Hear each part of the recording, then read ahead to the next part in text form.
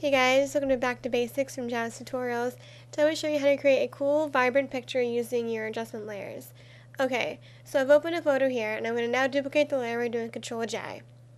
Once I've done Control-J, I'm now going to add an adjustment layer of gradient map. That's at the bottom here. I'll zoom in a bit for you to see in a second. Alright, there we go. And then you're going to select a pastel color like these, right here. That right here. Alright, that one right there. And with that, you're going to set it to overlay on that adjustment layer. And you should get something similar to that. Maybe not exactly like that, but something similar. Now we're going to add another adjustment layer above that. We're going to add color balance right there. And now is your chance to play around and see what looks good for you. Each photo might have a different effect to this. I'm not sure. For this photo, I chose more like an orange-ish, yellowish, reddish kind of color to give it more like a movie kind of theme, I guess you could say. So yeah, just playing around with the midtones, highlights, shadows, whatever looks good for you. And it will give it like a vibrant, like it'll bring it, like kind of like brighten it a bit, sort of. Because as you saw in the beginning, it was very kind of like plain. But yeah, it looks pretty cool now, right? Okay, once we have that all done, you're going to now add a new layer above that.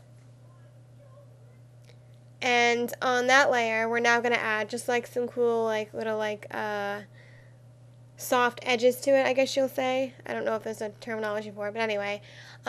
Make sure you have a 300px soft brush selected right there. And you can use either black or white for this. I'm going to show you both ways of doing it. This is how it's going to look with the black.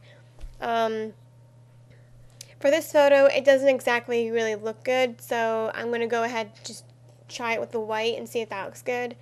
So I'm just going to do Control-Z to just, undo all this stuff here. Control-Z. Yeah. Alright, so I'm going to now try with white. So let's see. Yeah, it looks much better already. So yeah, I like it with the white for this photo, but I'm sure other photos will look good with black as well.